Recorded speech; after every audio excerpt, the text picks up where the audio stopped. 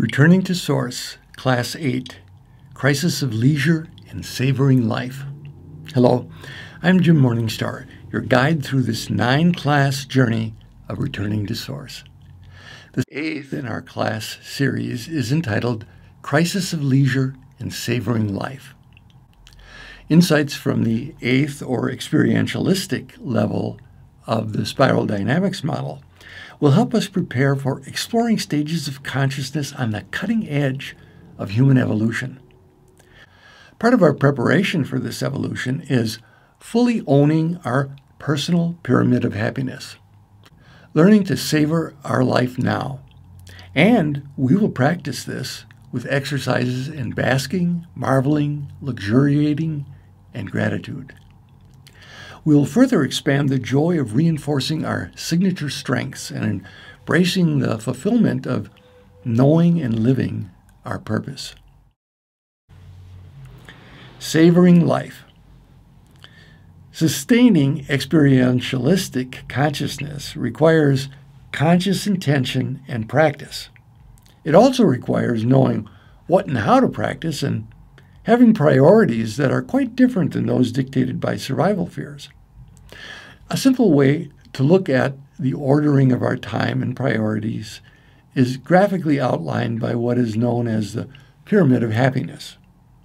The base level of this pyramid is the time and energy we put into enjoying our physical existence. Joy is difficult to muster if I am in a continual mindset of struggle to survive and in pain. Struggle becomes a self-reinforcing cycle. The more I practice it, the more life seems to give me reason to.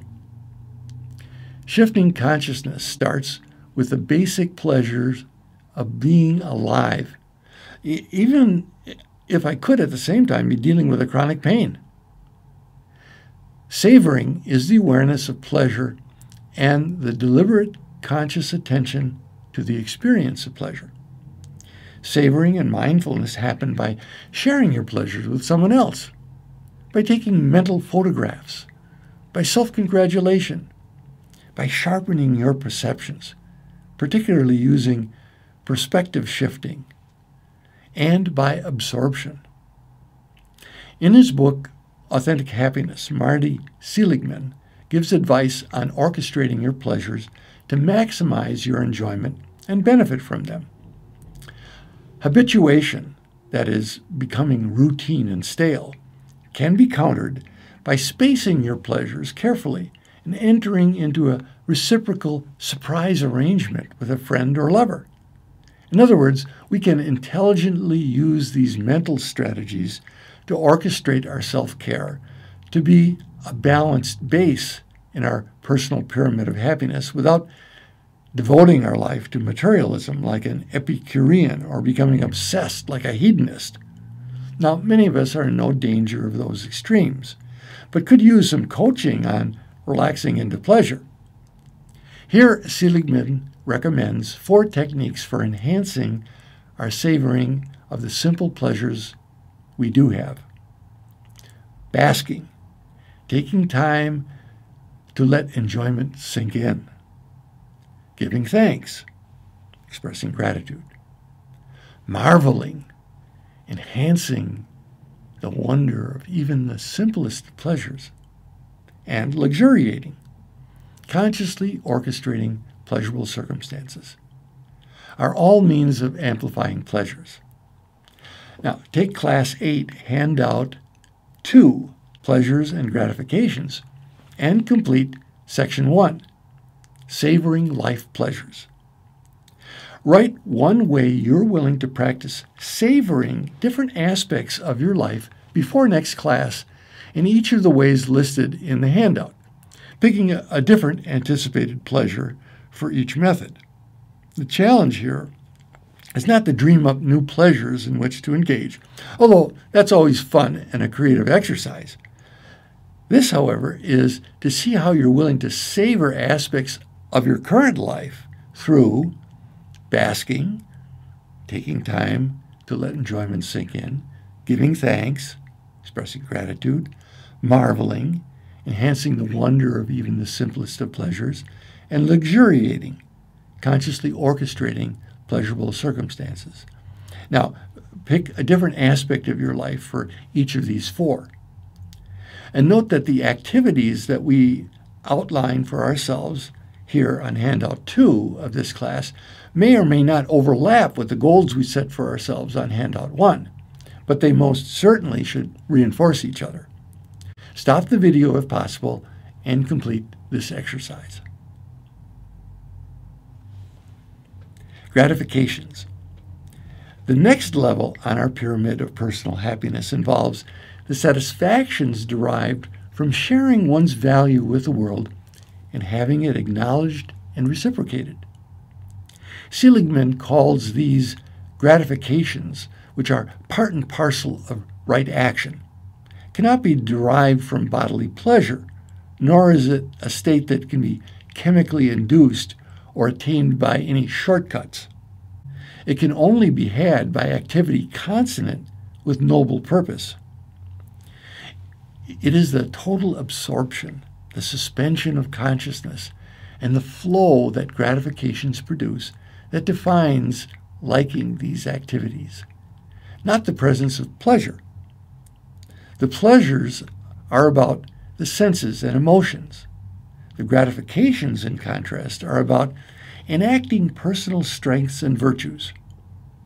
He further notes that some of your strengths are tonic and some are phasic.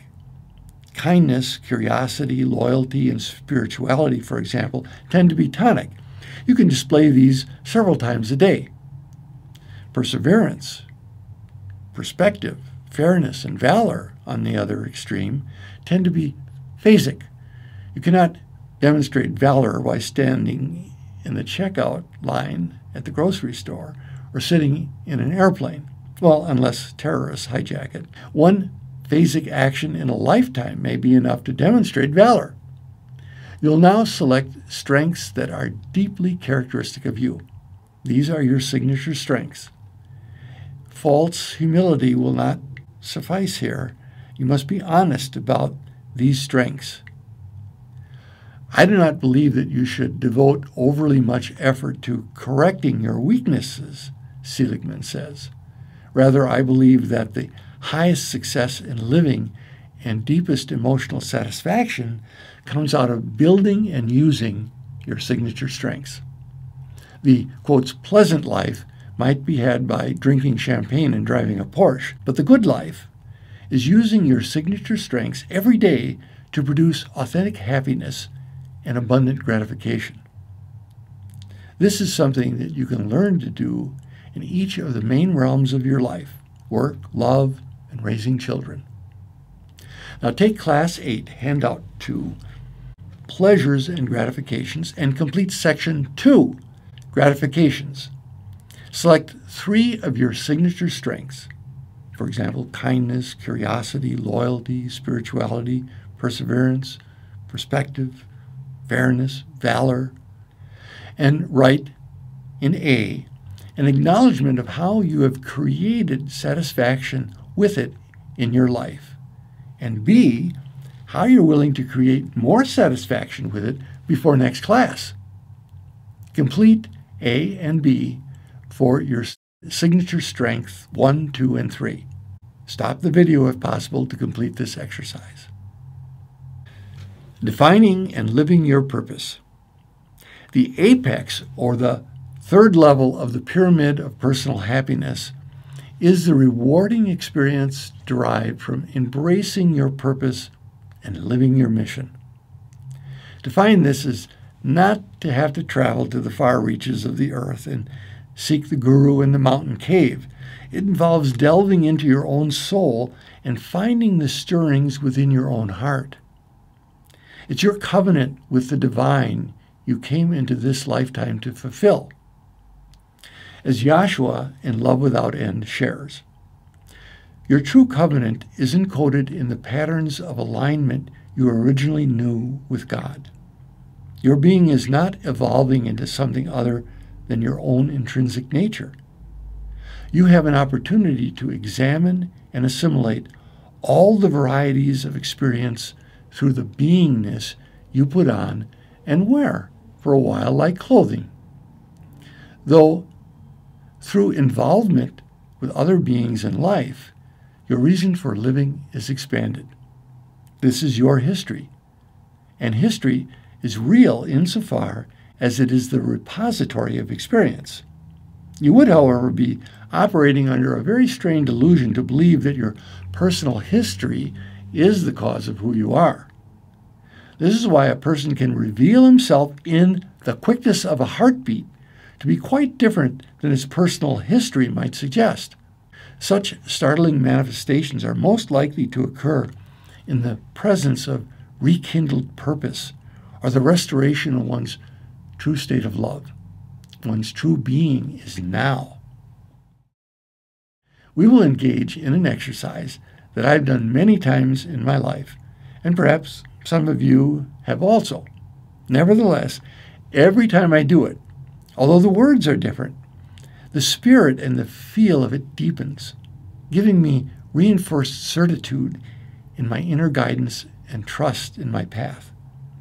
Even though the details, characters, and directions may change from day to day, it's never boring, always full of surprises and new challenges and emotional peaks and valleys. We're going to write a statement of purpose for our life. Even though the words are not our purpose, we can use words infused with our spirit to approximate the feeling that our true purpose inspires in us. It's important that each person uses his or her own words and feelings to make his or her unique statement. Statement of purpose. Take Class 8, Handout 3, Statement of Purpose. A way to define your life purpose is as follows.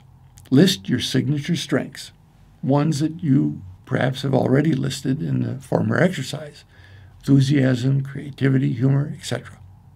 Then in B, list the ways you enjoy expressing those qualities in interacting with others.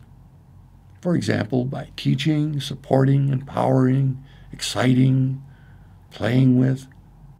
Then, C, describe the way you would like to see everyone in the universe interacting with everyone else. Now, this is a statement describing an ultimate condition, the perfection of the universe in your terms, brought about by using your unique qualities. It's meant to be idealistic. Don't think of it as, oh, it can never be achieved.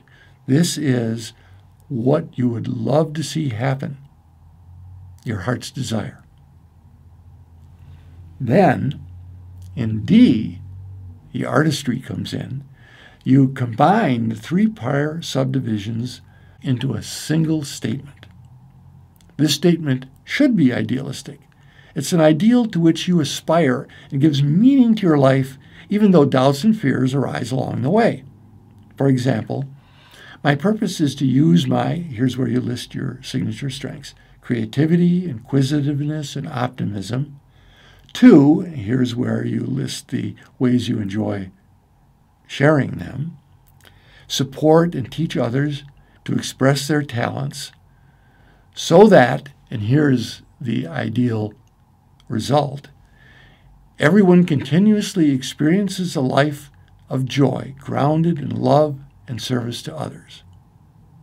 Stop the video, if possible, and complete this exercise now. This statement of purpose is the umbrella under which all your life goals fit. It can be used as a yardstick to measure prospective competing goals that you're considering. Hold each goal up to your statement of purpose and see which fits best for you and present. Your heart will help direct you when your mind gets mired in confusion of ego desires. I recommend redoing this statement of purpose exercise at least once a year. Even though the words you use, the core of it strengthens. It continues to deepen my gratitude for life and for the wonder and joy of my life journey in it. I suggest you put your statement of purpose somewhere prominent where you can see it often. I also suggest you share it with supportive people in your life and assist them to write theirs if they're open to it. As I live a purposeful existence more and more each day, my pleasures and gratifications are blended in greater harmony. As has been noted, every inhale and exhale can become more easy, effortless, and pleasurable.